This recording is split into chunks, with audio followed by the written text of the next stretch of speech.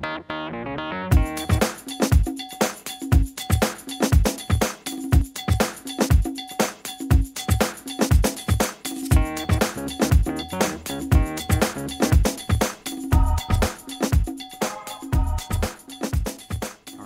is November the 3rd. It's time for another Aquaponics update. We're approaching the 1-year anniversary. Let's see how this goes.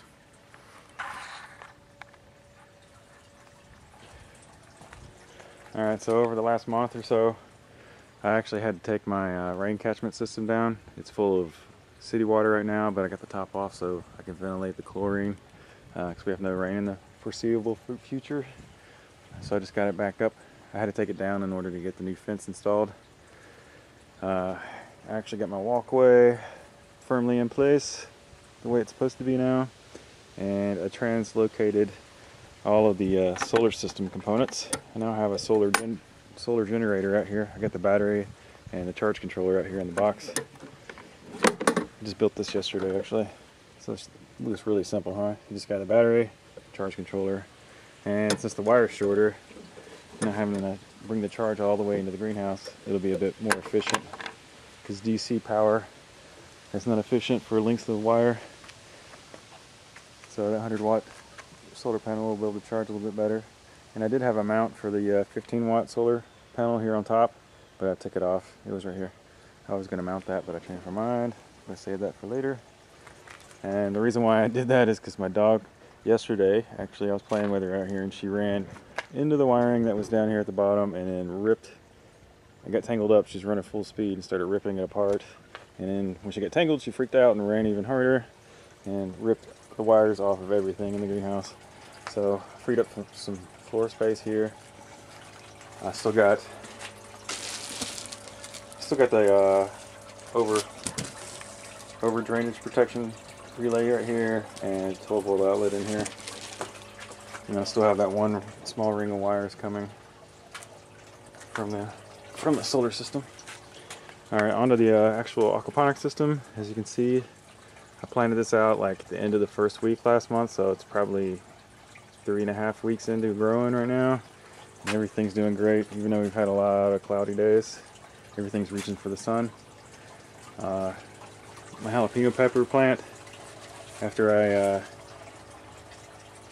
don't know if you can see all these peppers or not. It's just loaded with peppers. Every time I take a harvest off, basically you can see it's flowering out a little bit here and there, but basically it's putting all its energy into growing peppers. So as soon as I come through and take a big huge harvest off these jalapeno plants, which by the way, everything in here looks like it's doing great now. The pH has come down. Nothing looks like it's low in nutrients. But after I harvest the jalapenos, then you'll see another flush of flowers come out, followed by another flush of peppers. That cherry tomato plant that I had started, that was like right here, has now grown over here around. This is just in the last month, and out all the way to this point. And you got these runners coming up. I'm not pruning it or anything. I'm letting it do its own thing. And even the armpits have armpits, and everything's hitting the roof. It's amazing. This thing's put on like probably 10 or 12 feet worth of growth just in 3 weeks. So it's crazy. The butter crunch lettuce looks like it's doing great. It's reaching for light though. Everything's competing against each other. So, but I've been fighting my wife to keep her from coming out here and harvesting it. The one little goji berry cutting I had put down here, it's doing really well. Here it is right there. See that right there? It's doing really well. It's just buried right now. I'll try to get my wife to harvest this lettuce first. The temperatures at night have been getting down to the 40s outside, and they usually stay in the 50s or 60s in here. Even my strawberries, everything, like foliage can't really get any better looking than this. They've been sending out runners like mad, and I'll keep pinching them off, like this right here. This is the runner I pinched off, and then it sends out another runner off of that runner, so I keep having to fight that. But I'm trying to encourage it to flower and make fruit, which it's starting to do now. So it's going to be awesome. And I've got strawberries all through there. This is my romaine lettuce. You can compare this to the one in the bed. Here's my hand for reference and size. It's pretty good. And here is the romaine lettuce in the bed, which honestly, we had a hurricane come through, so that blew it all over and tore it up pretty good with the wind. And then me in here working a bunch, I've been in here tearing up the lettuce too, so this lettuce has been having a hard time. And I only watered it once this month, so But the bell peppers are all looking great still. Lost a few more branches in the hurricane, but still sitting on peppers. Still getting a lot of peppers off of this thing. There's peppers like it's like crazy amount of peppers. It's just like the jalapeno pepper plant. You take off a harvest and then boom, boom, boom, boom, boom, boom, boom. There's a bunch more peppers that start setting on. You can see it flowering right here too. Like branches that I let fall over, actually, I'm letting it do its own thing too. It's starting to send out more branches coming up, which are making even more fruit. And it's supported by the fish tank over here now, so that's doing good. Reinstalled my light for the winter. That was supporting the tomatoes growing, but originally it had this light in here, and so now it's back. So usually when I come home from work, it's dark now because it's, you know, shorter days and all. So I can come in here and check everything out. I built this right here. This right here looks like a NFT system, but it's actually a deep water culture system because the water level is just below the top, and it's got about 200 and some odd gallons of water flowing through it every hour, and it's using the water that is picked up from the bottom, that's clean and been filtered by the beds already, going from the pump, going there, and then draining into here. Which I've lowered this tank now yet again. I moved it one more time and took off the insulation on it. You can see the amount of water flow that's going through it, through those rafts, or whatever they're called, whatever you want to call them, NFT deep water culture. All the fish are doing great. The water's getting colder now. Let's see what it's hovering at today. It's hovering around just below 70 degrees. I don't know if you can see that. So 50 to 75 degrees is optimal for lettuce. Everything's doing great. The kale is also taking off over here. It's doing great. The basil has bounced back. Actually, when I first cut that stuff off, not too long ago, it started growing, and then I had some caterpillars come through and tear it up. I've never even saw them before, or never did see them, so I don't even know what kind of caterpillar it was, but it's gone now. And then the bush is bouncing back. It's already trying to throw out seed heads that I've been pinching off. Up here, instead of growing lettuce for now, I've actually used it as another attempt at cloning. So I got some more strawberry crowns that I did throw in here from the yard. Even the one that had like 0 roots on it is starting to throw out roots, so it's doing good. And then I got ever-bearing mulberries cuttings that I put in here. They've dropped all their leaves now, but the wood is still green. Let's see here. And it's starting to get those little knots on the stick, so it's going to throw out roots soon. See how green that wood is still. And so those will look like they're going to survive and do well. Let's see here. And then all my goji berry cuttings, every single one of them is doing awesome. This one right here is protected from the leaves, so it's like one of the few that held on to its leaves. This one and this one held on to its leaves. But these things are, and then this one right here and that one right there dropped all their leaves almost immediately. But look at them, they're busting back out. It's crazy, like how easy these things root. Look at the roots this thing's already put on. And you can see when I first built this, I had the water coming out of this tank and into here, and it was quickly filling it up with uneaten fish food and poo. So there is poo floating around in there right now. But look at the crazy amount of roots this thing's putting on. Let's see if I can clean them off. There you go, look at that. Isn't that crazy? It's only done that in like just a couple of weeks. So goji berries are extremely easy to clone, and I paid like 20 bucks a plant for those, I think. 20 or 40 bucks, depends on what size you get.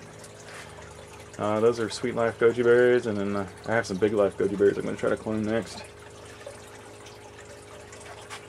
I look forward to putting those. I might actually put those in. Nah, I probably won't. I'm gonna try to clone some of the Big Life goji berries next, and I'm gonna try to see about cloning this improved Meyer lemon tree. This thing is pretty much an ever-bearing fruit tree. Once the fruit ripens on the tree, it lasts like 5 months. It can hang there, and it just gets sweeter and sweeter. It's like the premier cooking lemon. And as soon as you pick off all the fruit and everything, it flowers again. So it like it's just always flowering. It flowers like 2 or 3 times a year, and it is always just trying to set on fruit.